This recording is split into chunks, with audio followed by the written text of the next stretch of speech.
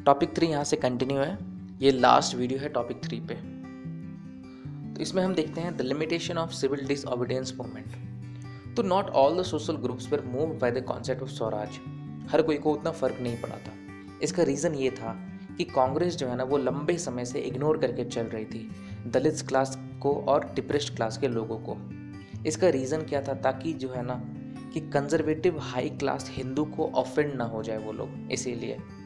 Second, mid 1920 में कांग्रेस जो है ना एक ऐसा पार्टी उभर के आ रहा था जैसे कि उसमें डोमिनेटिंग हिंदू हो, क्योंकि जो है सो वो लोग जाके हिंदू महासभा एक ग्रुप का नाम था, उनसे वो लोग जाके मिल गए थे, तो मुस्लिम को ना थोड़ा अलग अलग लगने लगा।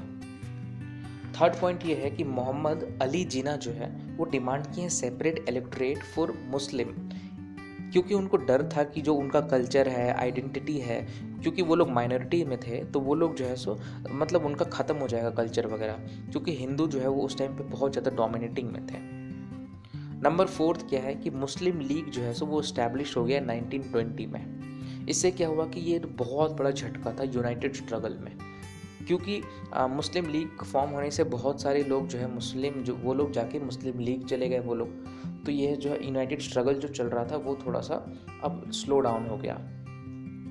और जो इंडस्ट्रियल्स वर्किंग क्लास जो है वो लोग भी पार्टिसिपेट नहीं किए सिविल डिसओबीडियंस मूवमेंट में, लार्ज संख्या में वो लोग नहीं किए, एक्सेप्ट नागपुर रीजन जो हम लास्ट वीडियो में ही देख चुके हैं। अब एक लास्ट टॉपिक है पूना एक्ट, जो कि बहुत ही इंपॉर्टेंट है। तो डॉक्टर PR अम्बेडकर जो है ना उनको नॉमिनेट किया गया as a leader of oppressed class round table conference के लिए।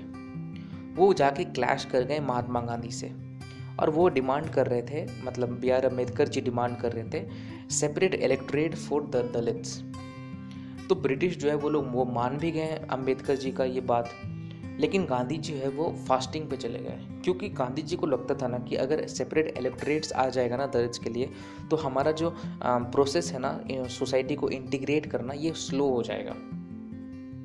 तो क्या हुआ कि पूना एक्ट साइन हुआ सितंबर 1932 में। इसमें क्या हुआ कि इट गेव डिप्रेस्ड क्लास और reserve seat in provincial and central legislative council, but they were to, लेकिन उनका वोटिंग जो है वो अभी भी जनरल इलेक्टोरेट से ही होगा।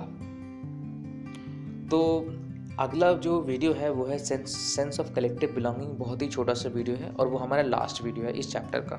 धन्यवाद। जंगली है खिलाड़ी मेरे, जंगली है खिलाड़ी मेरे, जंगली है इस जंगल की कहानी।